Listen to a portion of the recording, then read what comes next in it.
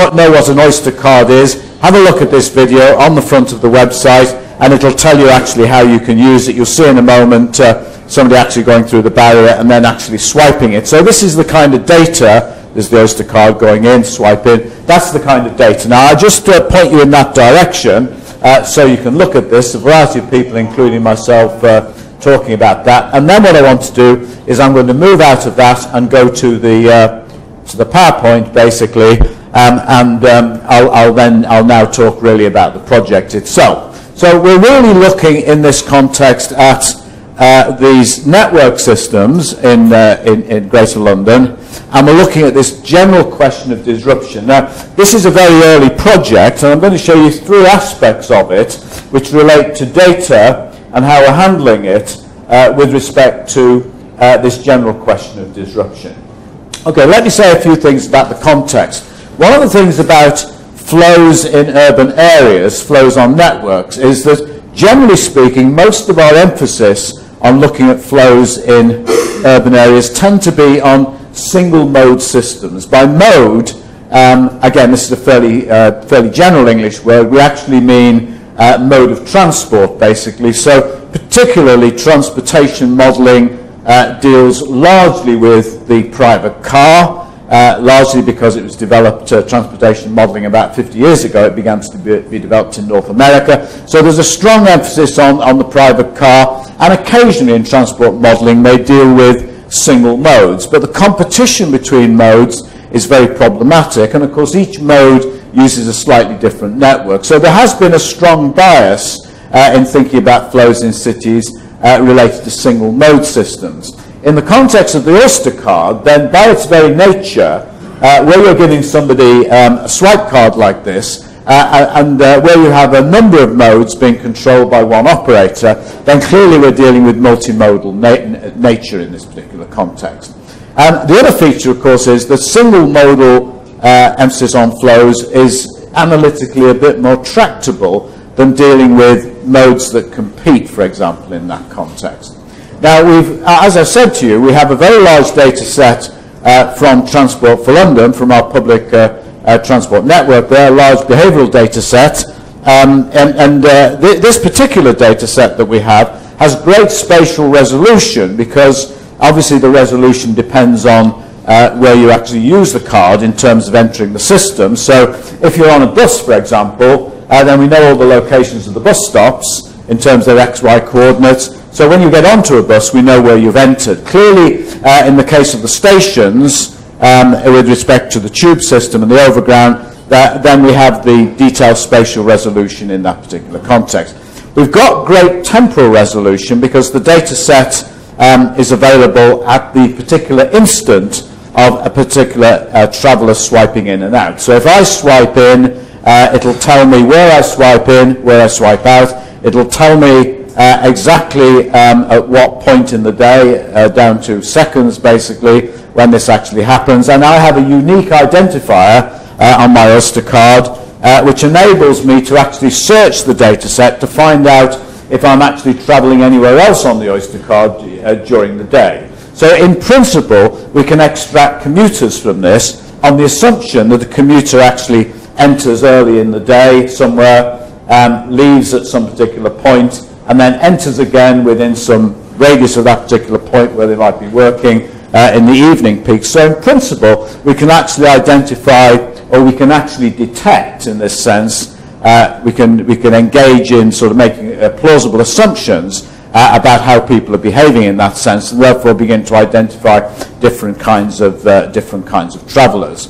Now, the data set is highly protected. All we get is essentially an ID. We don't know who it is.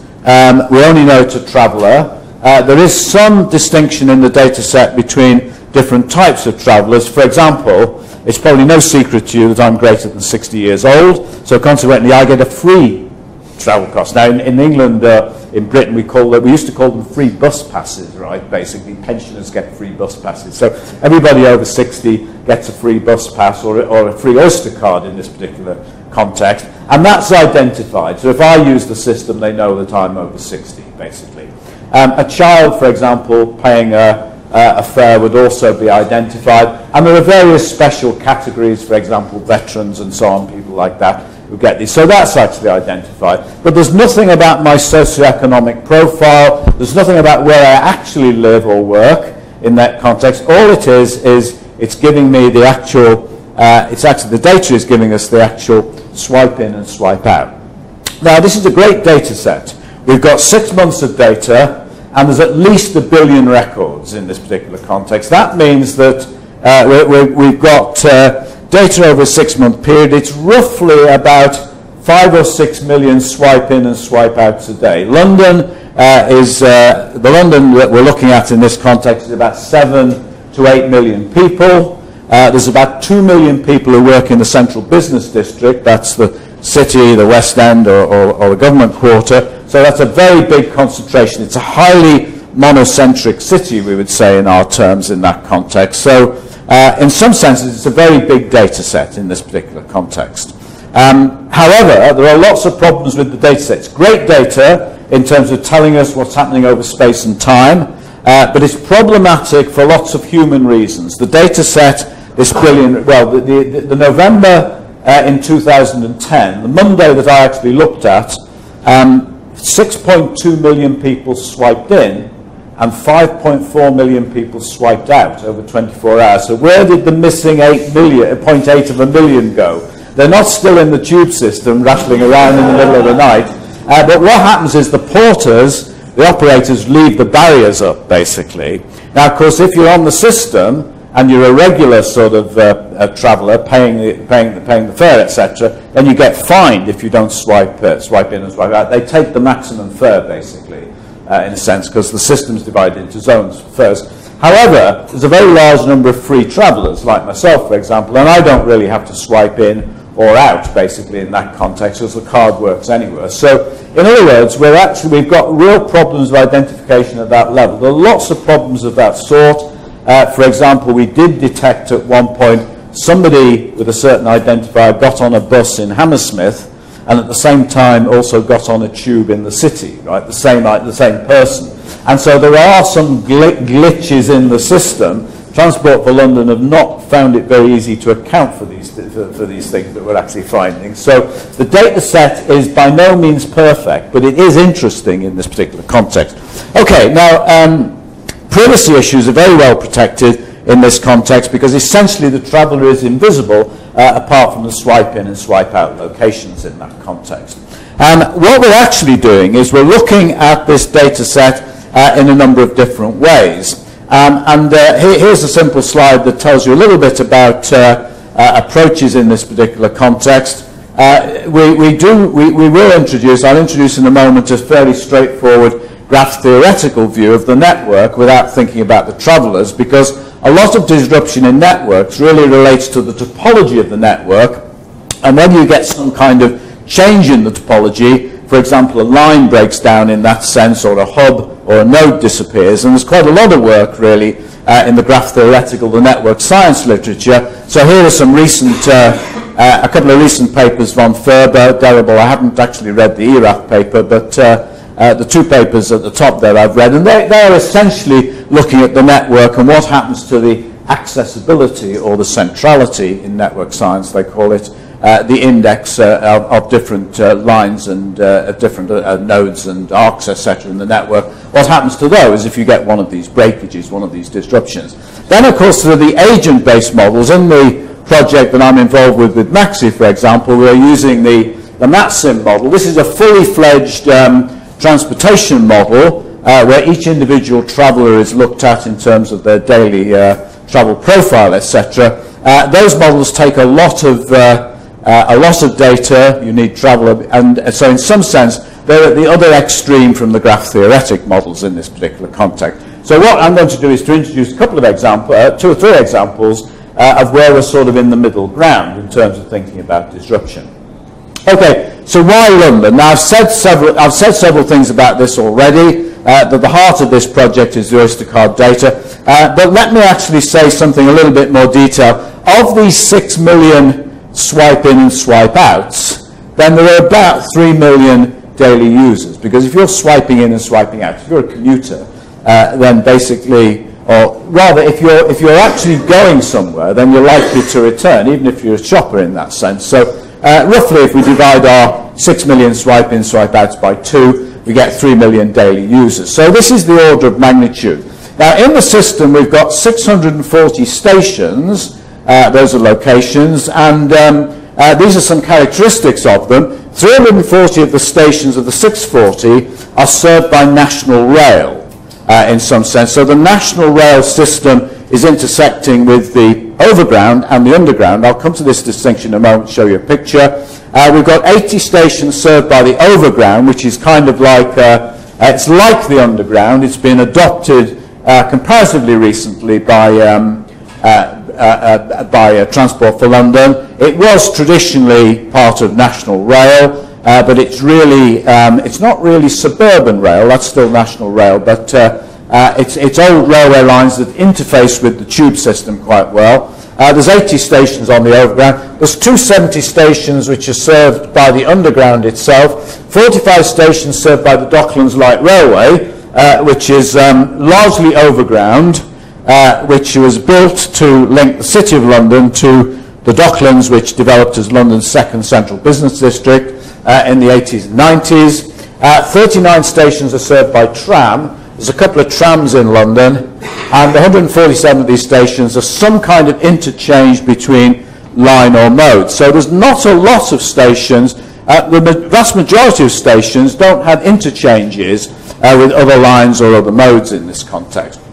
We've actually, in some sense, related this to a street map. It's a map of the network of the streets, basically, which we use to look at the relationships between the tube and the overground stations with respect to how people might walk between stations. We've used a crowdsourced map, which is OpenStreetMap, which incidentally was, we're very proud of the fact that OpenStreetMap originated in University College. Basically originally in UCL. So OpenStreetMap is a crowdsourced map which actually has become extremely valuable in the sense that it's essentially free and it doesn't break any kind of copyright. How does the bus system integrate? The bus system with the Oyster card. Okay, so now the bus system you can use the Oyster card as you enter the bus, right? Most of our buses, in fact, I think probably all our buses now in London are just driver buses. There's no conductors, basically. Of course, you don't swipe out on a bus. So what we're looking at this afternoon is basically the swipe in, swipe out. So we've got some measure of closure. On a bus, we don't actually swipe out. You just get onto the bus, swipe in, and so it records it. However, we are engaged in a project which is looking at what happens to a traveller who gets on a bus. If that traveller then gets onto another mode of transport, either a bus or a rail, a train, within a certain time of being on the bus, we assume that it's a linked trip. So, for example, if somebody got on the bus at Tottenham Court Road and then got on a train within a certain window of time at, say, Goode Street, which is tube stops up Tottenham Court Road, then if it was within half an hour, we'd say that was an integrated trip. We'd assume that the person had got no time to go to work.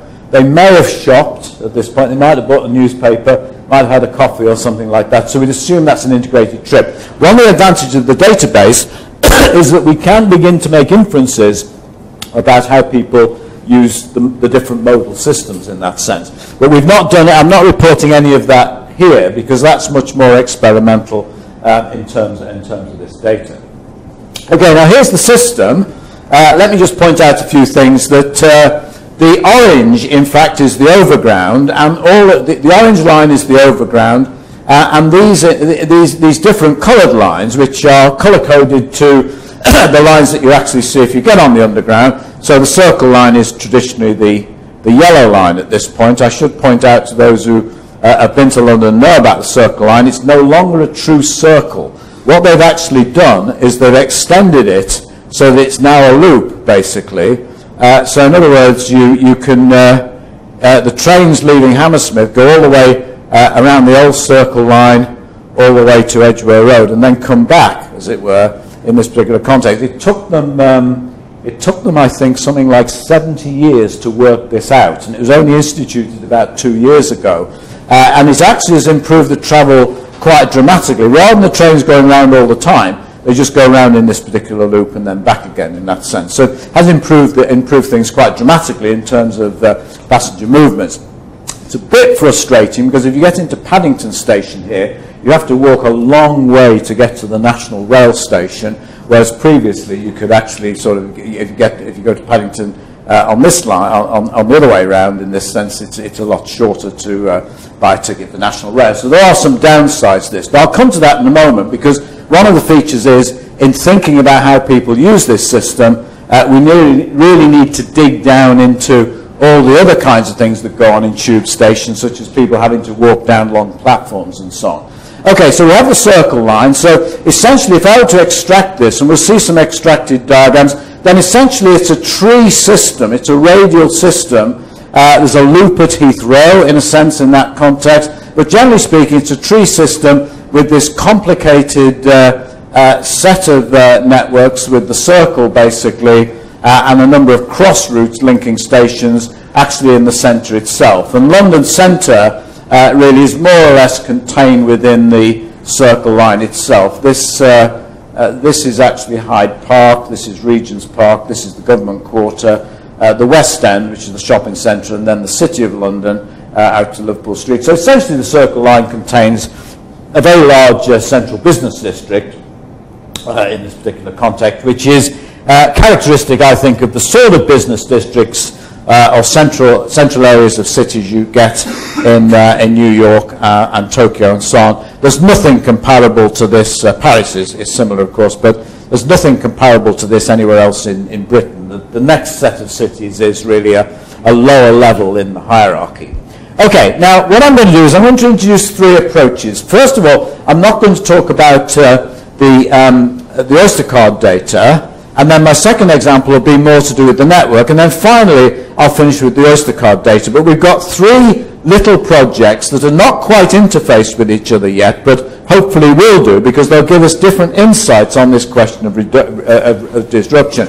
The first project we've got is a project where we're actually looking at not the flow of passengers, but the flow of trains. Transport for London have an API that enables you to query at any particular point where the location of a tube or a bus is. By a tube, I mean a train in this particular context. So, in other words, if you get access to this API, you can actually query it for the location of, say, a train or all trains on a particular line. So, in other words, you've got a flow of data out of the API, which enables you to get the position and time of any particular train on the system over 24 hours. And the same for a bus. That's a very large data set. There's a latency of about 3 minutes between when you query the data and when you actually get it to your particular client in that context. So in that context, we have some very interesting data, and I'll show you a little movie of this in a moment for this data. And from the tube trains, we can clearly work out things like whether there's delay on the system. And of course, this is largely because each tube train, there is indeed, one would perhaps not imagine this, but there is indeed a timetable. There's a desired time and position for a train, and indeed a bus, in terms of the actual scheduling in that sense. So we can actually match the actual scheduling or the actual location and time of these particular trains and buses against what the idealization is. And Richard Milton, one of my colleagues, is at work on this problem. And I'll show you a little bit about what we're able to extract from this data set. I then want to move on to something which is a bit more traditional, a little bit more conventional, I should say, and this is the classic graph theoretic measures of the network itself. So this is really all about the trains that are moving on the network and the buses. This is all about the network itself, really, this second thing, where we actually break the network and we look at how the accessibility, and I'll talk about what that means in a moment. And then the last thing is really back to the Oyster card data, where we're really trying to look at the actual flow of passengers as well as the network. So we're mixing graphs and flows, we're mixing networks and flows in that context. We're also adding in walks, etc. And this is the work that my colleague John Reeds is doing. So all of this is reasonably preliminary. Okay, now this is the first problem. This is the flows on the tube lines by trains in this context. And this is a map basically showing you at one particular instance of time. I can't quite read. Well, maybe I can read what this is. This is on the 20th of March 2012 at 14:39 in the afternoon, so 20 to 3. And the little box here is pointing to a train which is between St. Paul's Tube Station and Chancery Lane. It's travelling westbound. It says that it's 30 seconds away from the station, and the destination, so this is this train roundabout here, the destination is West Ruislip, which is in West London here. So that's the nature of the data, and of course if we compile this data, begin to look at it intelligently in terms of speeds, etc., which we can work out and so on, match it against timetabling, you say something reasonably sensible about the extent of the delay on the system. And of course, if there are breakdowns, then clearly this is contained. So this is the kind of data. This is a little bit gimmicky, I think, but let me see if I can. Whoops. So easily. Well, it doesn't tell you an awful lot, but I mean, it's pretty. Actually, I did wonder what this thing was doing here. That I've not actually looked back at the network, but there was some sort of train crossing in this direction. I don't know what line that is, but this gives you an indication of what the data is like. Imagine this data over a long period of time, over several days, etc., and then you can begin to see some of the things we can do for it. Now, Richard Milton, my colleague, has actually interfaced this data with bus data and also national rail data. These APIs are available for not only for the tubes basically, but also for the buses and the national rail. And he's produced a map which again is not particularly intelligible to you in any pattern sense, except I guess that if you drilled down to this and looked at it over time, then you would see some system-wide disruptions. But this basically tells you the amount of stuff which is on these various networks, rail, tube and bus at this particular point. And these blue ones are tube stations which are showing a weight at the tube station 15% more than average. And of course this kind of data is recorded, I don't know whether it's true in Spain, it may be, in terms of our transport systems. This kind of data is recorded and made publicly available all the time. If, for example, a national rail, one of the mainline rail, if you're actually more than an hour late, then actually you can fill in a form and claim a certain proportion of your fare back, basically. So there's a lot of things in terms of the British system. Because most of this stuff was in the public sector until Mrs. Thatcher, when they actually privatised it, they privatised it on certain conditions, and certain of the franchises all depend on actually getting levels of punctuality, levels of accuracy right. So to some extent, it's quite interesting data. So this is a picture of Greater London. This is our 8 million sort of people basically in Greater London in terms of the actual waiting times, in that sense, delays on the buses.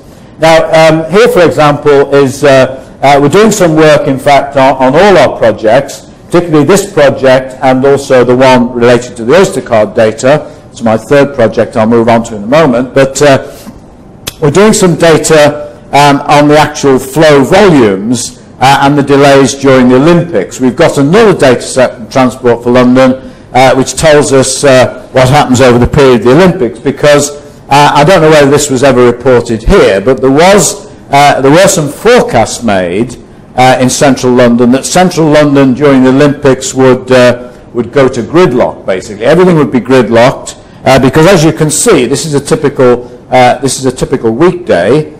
So you have the morning peak and the evening peak. So this is a day in this particular context. This is the 14 days of the Olympics.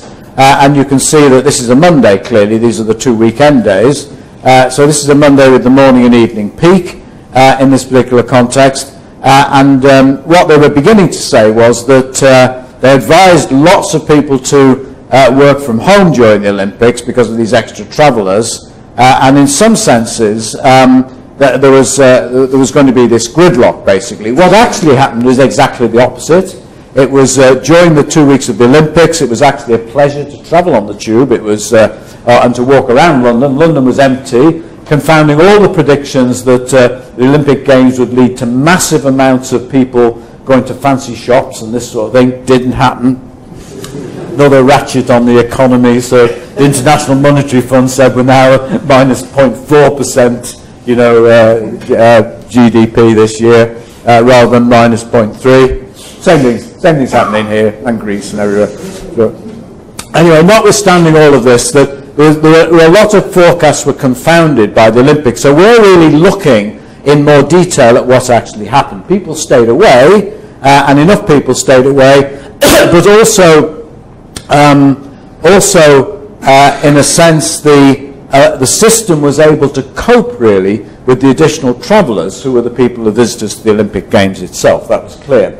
Now, interestingly enough, this data set, which in many senses is much more flaky, it tells you less than our Oyster card data set, is very useful during the Olympic Games. It's been very useful for looking at the Olympic Games because the Oyster card data set, although Transport for London gave us the Oyster card data set during this period, it's not as useful as we thought it would be for the simple reason that the visitors to the Games were given a free Oyster card, which was not part of the data set that was recorded by Transport for London. So if you'd got a ticket to the Olympic Games, you were given a free Oyster card in the pack to move around the system, relatively cheap, I suspect, relative to the cost of the tickets and so on, and essentially that was not picked up by the system.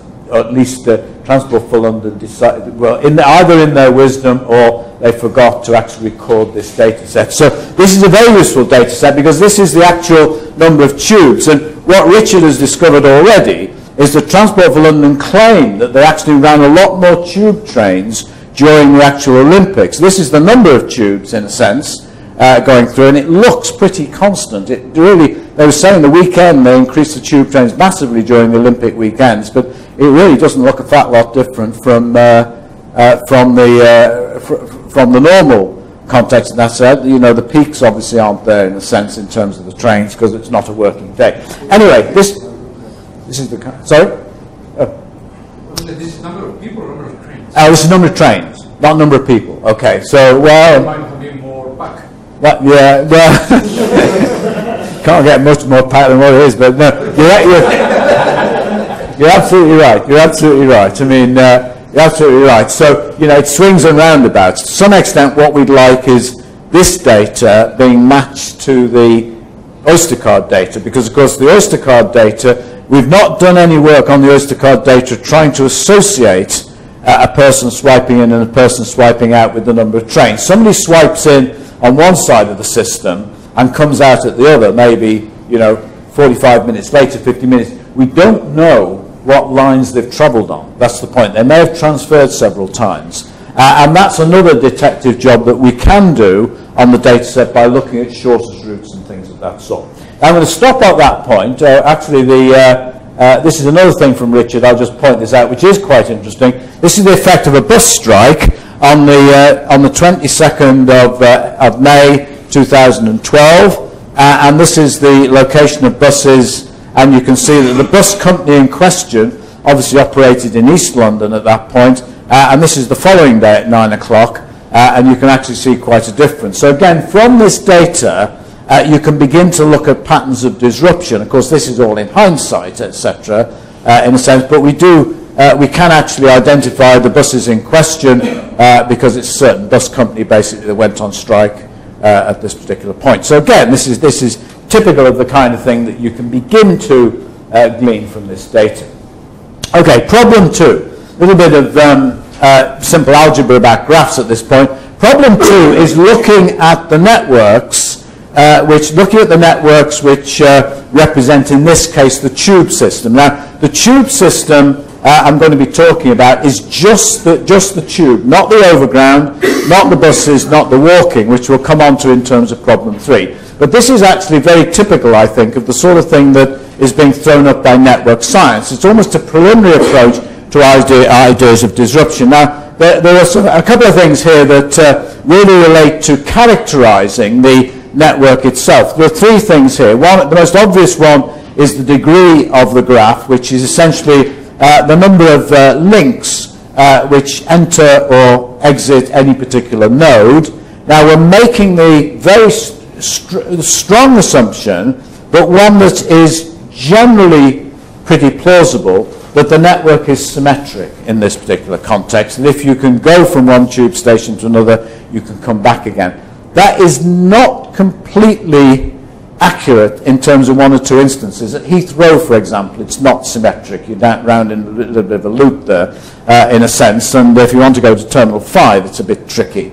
But nevertheless, generally speaking, we made the assumption that the in degrees and the out degrees, which are the number of segments or links coming into a hub or a node, is the same as those going out, in a sense. So this is really like a conservation in that sense. Now there are two measures. This is a measure to some extent of immediate or centrality, local centrality. We'll see in a moment when we look at the table that there are only two tube stations in the system with more than 7 degrees of centrality in that sense, meaning there are 7 different links to other lines, basically, in a sense. So that's the maximum.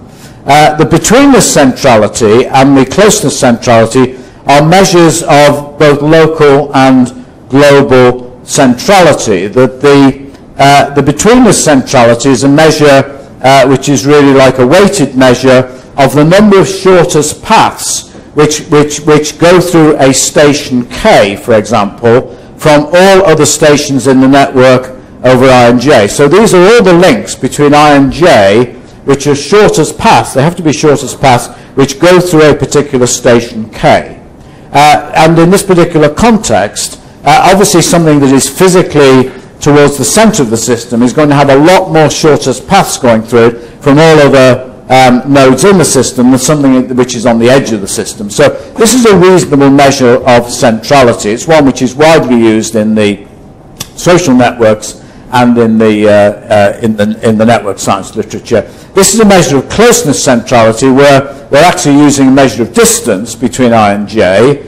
So this could be Euclidean distance, or it could indeed be unit distance if one segment is counted as a unit link in this particular context. But nevertheless, it's a measure. These are both measures of what in our world, the world of cities basically, we call accessibility. They're called centrality in the network science literature.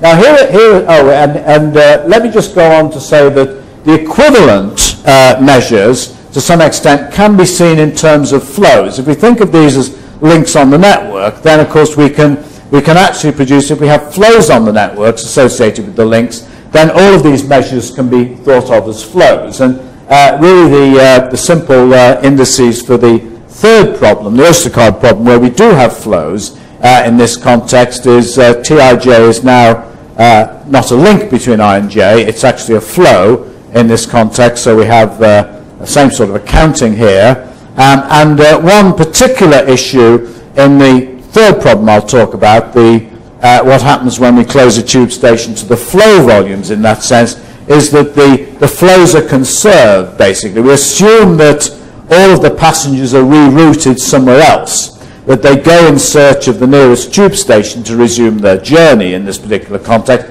Certain assumptions are made about what happens if they don't need to get to the next tube station. They go to the next tube station anyway, the tube station before closes in that sense, then here we have to account for that. But in general terms, we assume that no passengers are lost in the system. So we can make comparisons between the flows before a disruption and flows after a disruption in adjacent stations. And we have measures of weighted betweenness and weighted closeness, basically, but in this context we've really looked at weighted betweenness, where we simply weight the shortest paths by the number of flows which are associated with that path. Okay, now here's our preliminary analysis. These are these measures graphed for the London tube system. Now this is a slimmed down version of the tube map, basically. It's taken from Wikipedia, basically, this map, essentially, but and it doesn't include, I think, it only includes a portion of the Docklands Light Railway. It's not been updated. So it's not a complete map. It's not as complete as the one we'll look at in a moment. But these are the degrees, basically. So these are the strength of the hubs in terms of the closeness. And you can see the classics. You can see clearly here the tree-like structure, basically, in this big clustering of lines, etc., in the centre. This, I think, is the betweenness centrality, and this is the closeness centrality. These are the two measures. There are quite high correlations between these three graphs in this particular context, but we'd argue that probably the betweenness centrality, which really shows the number of shortest routes going between each of these stations, is perhaps the most important of these three measures. Again, it's arguable because there are other possibilities as well. Okay, now let's have a look at these measures in terms of the stations themselves, and these are the top 10 for the hubs. So, for example, Baker Street and King's Cross, which are both on the Circle line, basically. King's Cross, of course, is a big mainline station as well. Baker Street and King's Cross have access to 7 different lines coming through them in this particular context, so the degree is 7. Bank has access to 6, and of course, etc. Green Park's important. I'll come back to that in a moment, with 6, and so on, all the way down to the vast majority of these things simply have 1 degree that you get into a subway station, you can only move on to the next one, basically, in this particular context. The closeness, the betweenness centrality, which is C, and the closeness centrality, this gives you the number of shortest paths. So Green Park, which is a very interesting station because it's adjacent to Green Park, is connected to 6 different lines. Actually, it's connected to 3 different lines. You really should. I should get this right. You can connect to a line going in either direction, basically. It's connected to 3 lines. Green Park, for example, has the Jubilee line, the Piccadilly line, and the Victoria line all going through, basically. But this has the greatest number of shortest routes going through it, in a sense. And what we'll show in a moment, we're going to close Green Park and we're going to close Liverpool Street and look at the impact on the centrality, basically, of doing that. So again, in the top 10 and indeed in the top 20, there's quite a strong correlation between each of these measures. But we'd argue that the non-local measure, basically, the local global measures, are considerably more useful in terms of looking at the impact.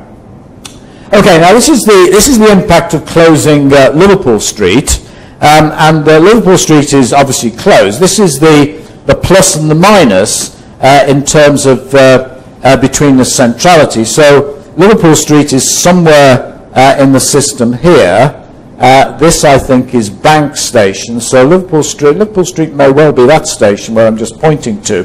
But the impact is greater on the east. But one of the interesting features of simply doing this is that Liverpool Street, we were surprised by how little impact it was having on the rest of the system. Bank is only 1 stop away from Liverpool Street, in a sense. There's an impact on Bank, but there's really very little impact west. What we're actually saying, in fact, is that there's lots of other ways in which people can get west, quite complicated, but not many ways, really, where people can get east in this context. So its physical position relative to the other stations in the network is less critical in this particular context than indeed stations to the west. So that's the situation for Liverpool. Now, of course, we can do this ad nauseum. We can do it time and time again. This, in fact, is the impact of closing Green Park, which had the greatest between centrality. You can see the repercussions all the way around the Circle line, in a sense. These are probably increased flows, and these are decreased flows. The black is the decreased, I think, and these are the increased. Some slightly counterintuitive examples in the sense that the diffusion is not spread out completely in that sense. It depends on the local configurations, I think. But interestingly enough, this particular station is clearly a lot more critical than Liverpool Street, which is over here in that sense. And it's quite interesting that if you read any of the spy novels about MI6 and MI5, Green Park is quite close to those sorts of stations, those sorts of areas. It's not far away from Buckingham Palace and Westminster and that sort of thing, St James's and so on, the Cabinet Office and so on. So people are quite amused by the fact that Green Park is the most vulnerable station in the system. So if Al-Qaeda want to do their job, then go to Green Park, basically. So actually, believe it or not, I did talk to somebody who actually sort of in government who actually thought this was a very revealing finding. I mean, not convinced myself, but okay. Now let's move on to problem 3. Problem 3 is probably the most interesting because it gets back to this Oyster card data set. Now I did say earlier on that one of the features about looking at the impact of closing tube stations in this Oyster card data set, where the flows are actually disrupted as well as the actual geometry of the network, the topology of the network, is that in this case we're much more interested in the local problem of where people divert to, actually outside of the tube station. So we're also very interested in how long it takes to actually enter the tube station. So this in fact is a complicated tube station. If you go to Bank and Monument, if you go down to Bank, which is Bank of England area, you can walk all the way through to Monument and to the Docklands Light Railway. And this really is a very complicated station. I mean, this is true of many, many subway stations, I think, around the world, that you get this kind of complexity that really needs to be added in. So if Bank Station closed, for example, and you had to get to the Docklands Light Railway, you would probably come off over here, and you might actually find, if you walked along the local street, it might actually be better than going to Bank anyway, basically. It's well known that Mansion House, which is down here somewhere, if you use the so-called idealized Beck tube map, and you want to go from Bank to Mansion House, then basically you would go through about 10 stations out of your way, because if you just walked out of Mansion House, you can see Bank across the road. There's a station saying Bank, basically. Same in Hammersmith, right? Okay, Hammersmith, the two stations in Hammersmith are just across the road from each other, but if you looked at the tube maps, then they would look quite different in that sense. So in other words, what we're really saying is the local geometry makes a difference. And in this project, we've built in the local geometry. So we're back really to, let me just go very quickly back to the original map here. What we're talking about here is the full network, basically. And John Reeds, who's done this, has also coded the distances to actually walk from one tube station to another, as long as they're less than, and I've got this, let's go back to the slides at this point. He tells us somewhere at the beginning that, okay, he builds a walking network between all stations that within 5 kilometers of each other. Now that's a long way to walk, 5 kilometers, if your station closes, basically. Long way to walk. Obviously he's built this with a view to adding in the bus system ultimately. But there are some examples where you could, where if you wanted to go on the tree map, if you wanted to go from one end of the tree to the other, basically, and something closed in the middle, then probably the fastest way to do it, other than going all the way around the network and back again, would be to actually walk. So the reason why he's built in this very large tolerance, this 5 kilometer tolerance, is to build a walking network. Essentially, he's built a walk network which almost sort of sits on the OpenStreetMap, which essentially is almost the OpenStreetMap itself in that context. Okay, let me go on to say what he does. He does a number of things very similar to what I was doing with the topology.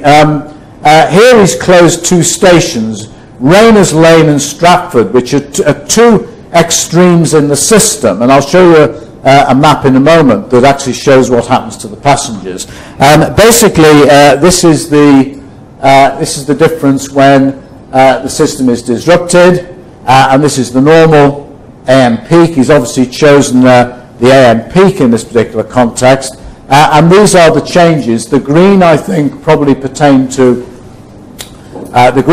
walking, and the blue pertain to travel. And these are the actual shifts, basically, in this particular context. So if everything were the same, if there was no disruption, then these things would appear on a straight line. It's simply one way of representing it.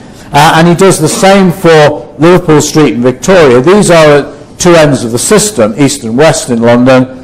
These are 2 mainline stations, which again are fairly extreme. They're probably the biggest distance between any two stations in the centre. Any two mainline stations, main national rail stations, would be Liverpool Street and indeed Victoria on the southwest. That's northeast and southwest.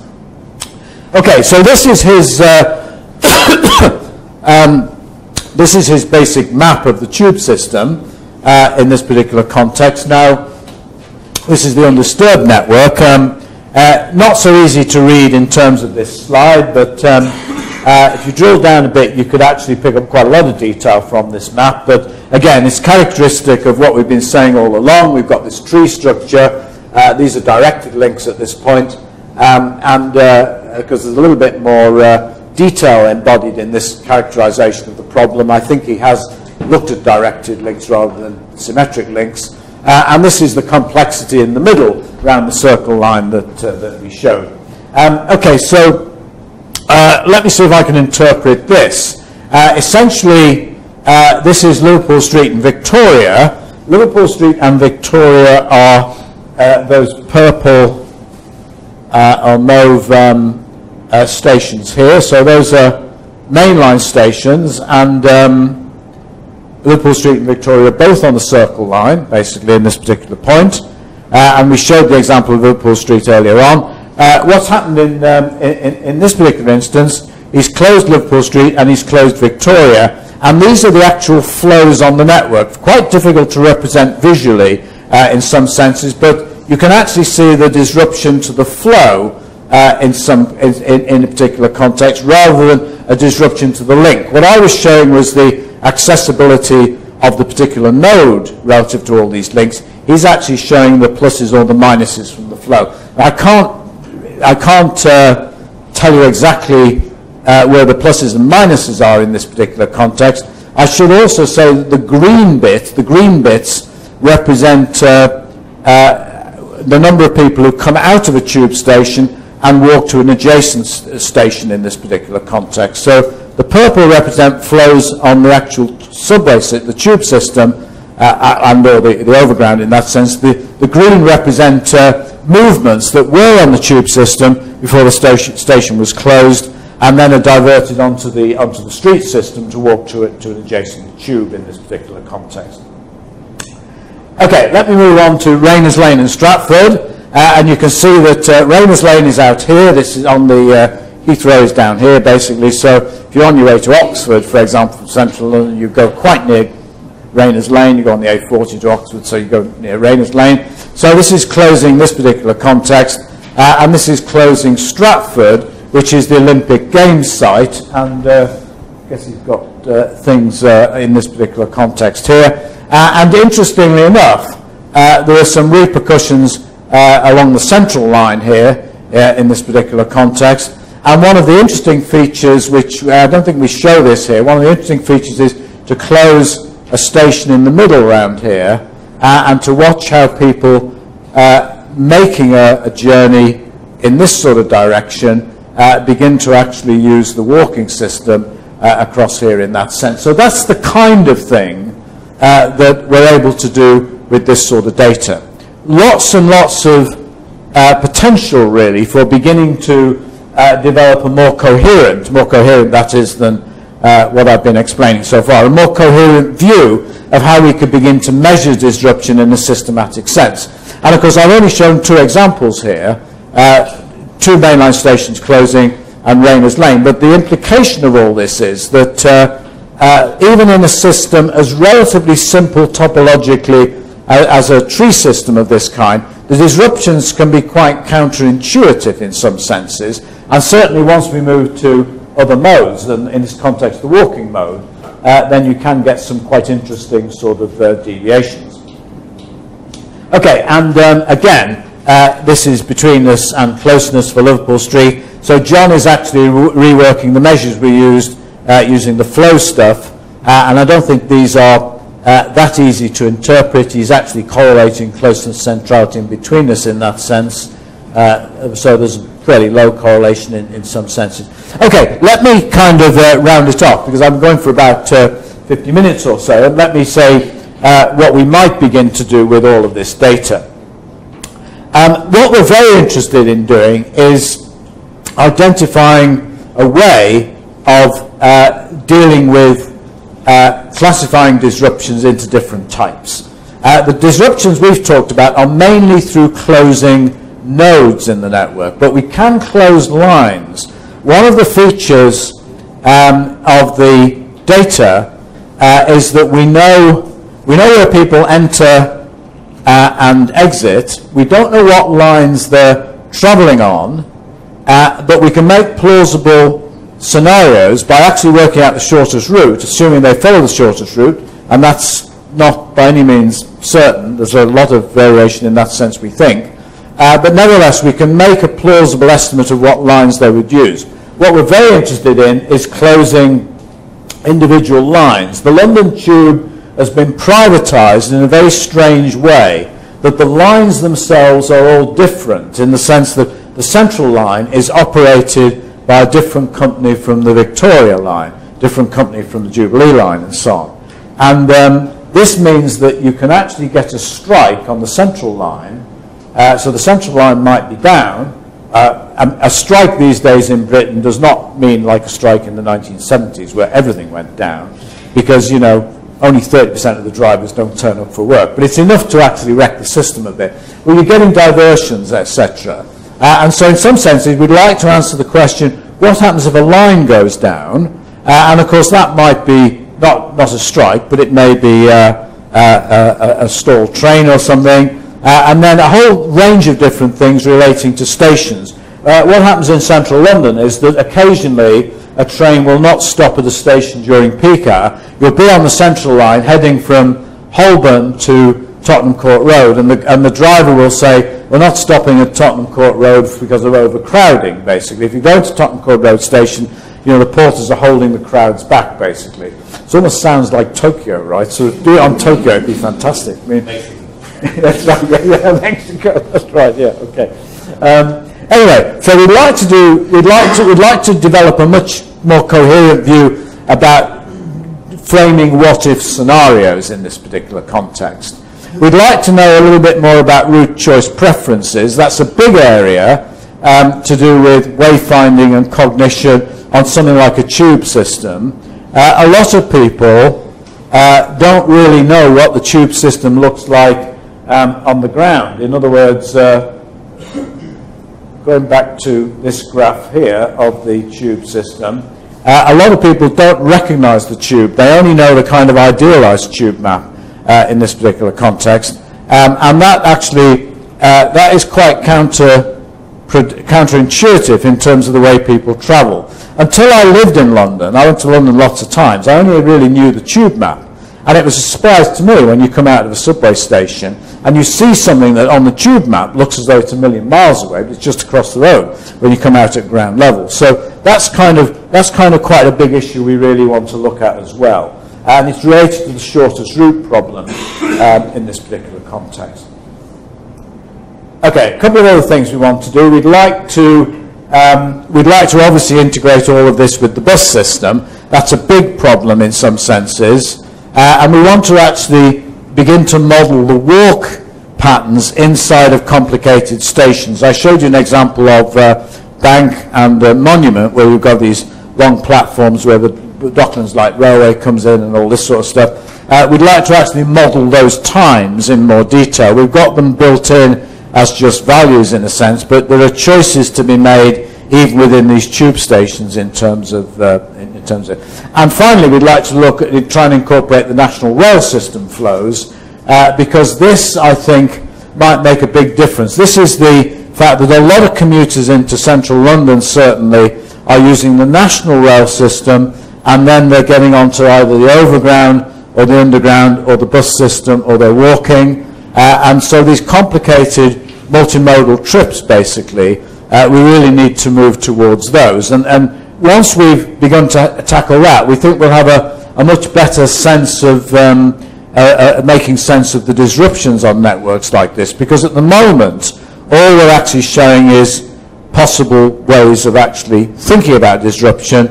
We don't necessarily have any strong confidence in what we're producing is what would actually happen in that sense. We need to have much greater level of realism, I think, built into the data set. And in some sense, this is not modeling per se. The shortest route, it's really a kind of an elaborate sort of accounting exercise as to how to move the numbers around that characterize this particular system. So I'd like to stop at that point. Here's our coordinates. There's a website there that contains a little bit of this sort of stuff, and some acknowledgements to our sources of funding. Thank you very much.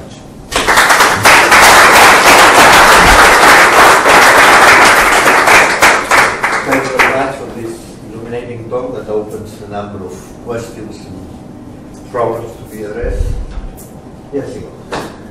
What is your opinion how successful such a topologically dominated approach can be? During the presentation I've been thinking about how would I react as a problem. And there's a lot more things which go beyond topology, which are not only about the capacity of a line, but also the frequency of a line, and change things. What about temporal and temporal aspects? For example, a number of stations might not at all determine how long, for example, the trip from one node to the other takes. So some lines are a lot slower than others. And also the modern media, where I, for example, have the possibility now to have information a lot earlier, and for example react also earlier in order to, for example, avoid disruptions on the station. How far can a topological approach tackle that already appropriately, or what would need to be done in order to get really, because I think in the end one needs something like a traffic guidance system. Well, I think on the topological example is really the simplest first pass at the system, because the topological approach, the topology of the tube network does not even include, in terms of what I was showing, physical distance. So the link between two stations is simply coded as a unit weight in these terms. So the first thing would probably be to weight the network in a sense. Now, that's a relatively straightforward thing to do. I suspect one could begin to react to what you're saying by weighting the network differently. Typically in transportation modeling, distance was thrown away a long time ago, and they talk about travel time, or rather generalized travel cost, which takes account of parking at both ends and, you know, tolls, bridges, all kinds of stuff. And the same could be done here in that sense. I'm not sure that it would address some of the things you're getting at that, just as those models don't address it for road systems, etc. The notion about speed of trains, for example, and the relationship between speed of trains and capacity. A lot of stuff happens on certain lines because they can't close the doors because people are leaning against them. Apparently, it's always extremely counterintuitive to me to be on a packed tube train and the driver says, for God's sake, get off the doors, right? The passenger, don't lean against the doors. You're crowded like this. You can't not lean against the door, right? So, but the doors won't close because of safety things. So basically, that on certain lines, like the Central line, for example, that can actually delay trains quite massively in that sense. So that sort of interaction between capacity and time is something that needs to be thought about a bit. Also, the fact that what this doesn't take account of is what's happening on different lines. So if you're on one line and another line is slowed and there's an interchange up ahead of you in some senses, there are repercussions down the lines. Now, strictly speaking, the accessibility measures should, to some extent, take that into account. But the things all we've been doing is closing a station. What we're talking about here is where you get a repercussion through the network due to what's happening on these different lines. Now, we've not looked at that at all. You'd need to build in, you'd need to look at an index that somehow took that real-time kind of change into account, really. So the topological approach, I think, all it gives you is, at the moment, is some sense that some stations are less accessible than others and might have more impact than others if they were to close. And in certain relatively complex situations, that might be quite useful. It struck me in terms of the Green Park example. I didn't expect Green Park to come out like that. And I think that when I went back and I looked, I wasn't particularly aware of Green Park. I don't normally go through it. But when you actually look at it, it does look like a critical point in the network. There's no question about that.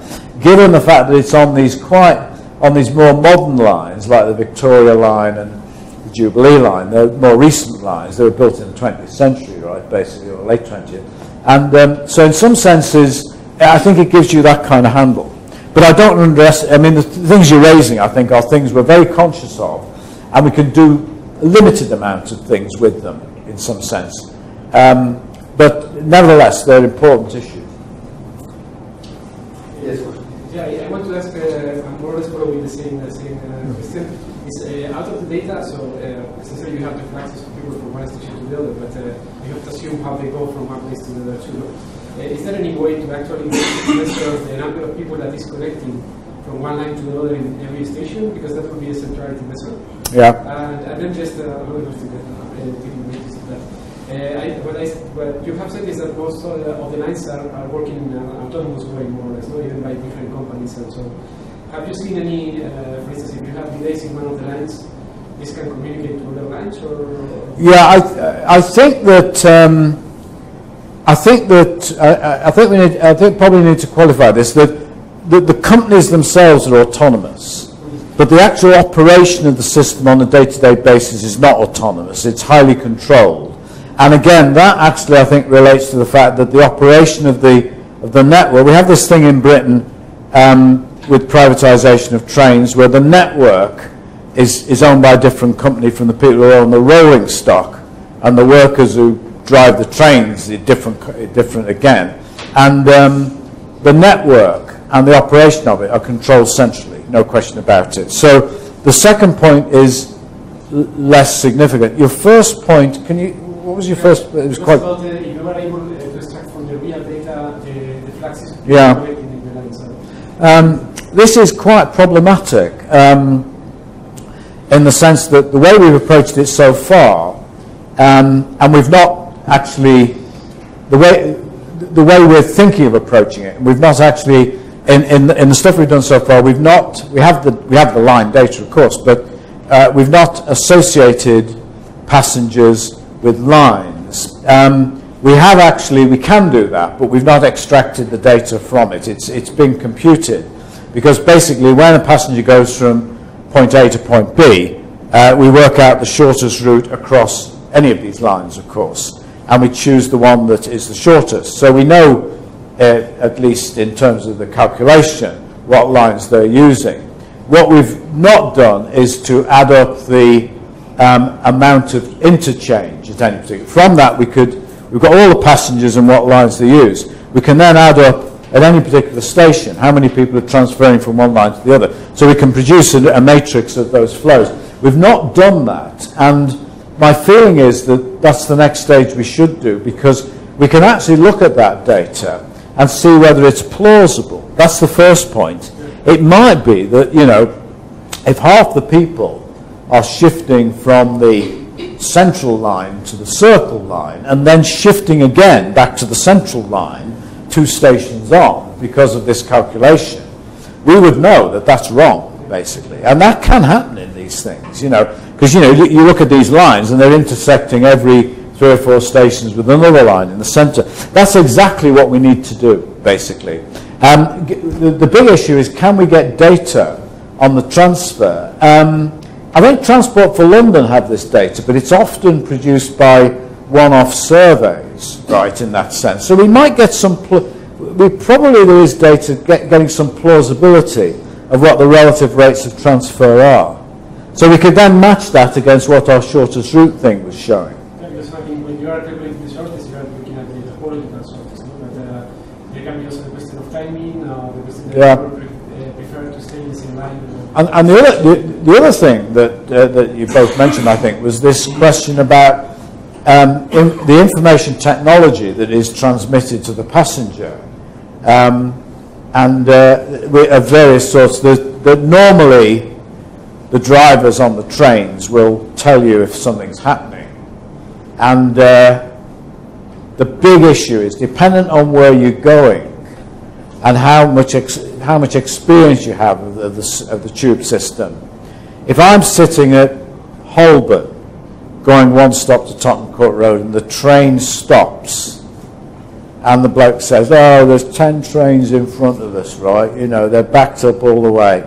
And they wait for a bit, the doors are open. You think, should I get off and walk, or should I wait, right? It's this kind, and you look around the passenger, and everybody else is thinking, should I get off and walk?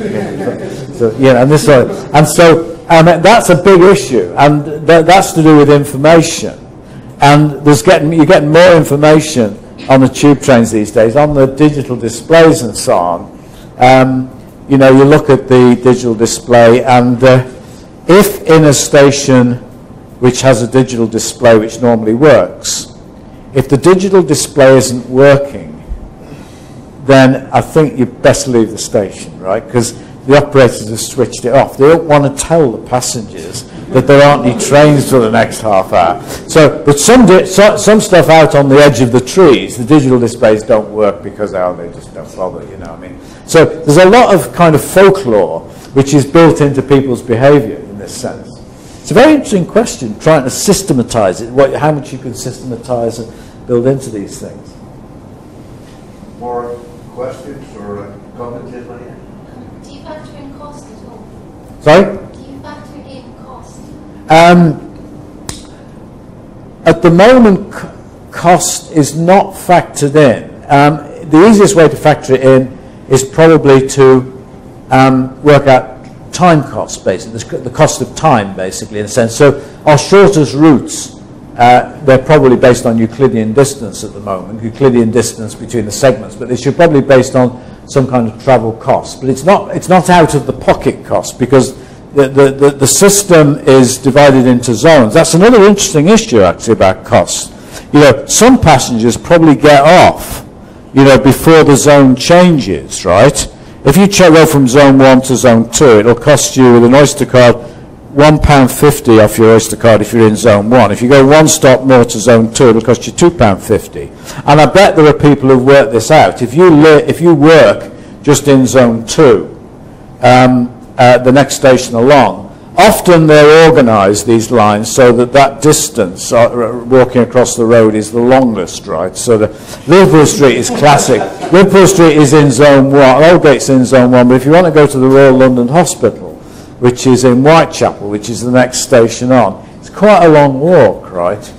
So I don't know whether there's a bit of co-evolution or counter. There's a bit of a kind of game theory going on between people who fix the fares but the cost is very important, I agree. But actual out-of-pocket costs for the actual card itself is quite tricky to know how to factor in, largely because the system is very simple in terms of that kind of. It's more the cost of time, really. It's these intangibles in that sense. And then more like, say, if the fares change during the time that they need to produce, then it's yes, the fares, because the fares are changing all the time with inflation, etc., and they're ratcheted up in certain indivisible units, like 50p at a time or 25p, that sort of thing. I don't know what the answer to that would be, but there certainly would be an impact, there's no question. Yeah, if you had differential cost, a big differential shift between zones 1 and 2, in terms of cost, it would make an impact. Very difficult to figure that out. We'd be very interested in getting data on both sides of that divide, right? To some extent, that was what the Olympics was about, that we knew something big was going to happen, and therefore we had the data over the whole period, before and after and during. The same with a large fare rise. It'd be very interesting to look at the Oyster card data to see how people had changed. And what you could do, typically, is because you have a unique identifier, you could work out those people those individuals who did actually shift their in and out at that point. In these big data sets with millions of records, you could do that, basically. So it'd be it's a big issue. Okay, I think we can stop here, and if there are more questions and comments, we can have in Thanks very much again. Okay.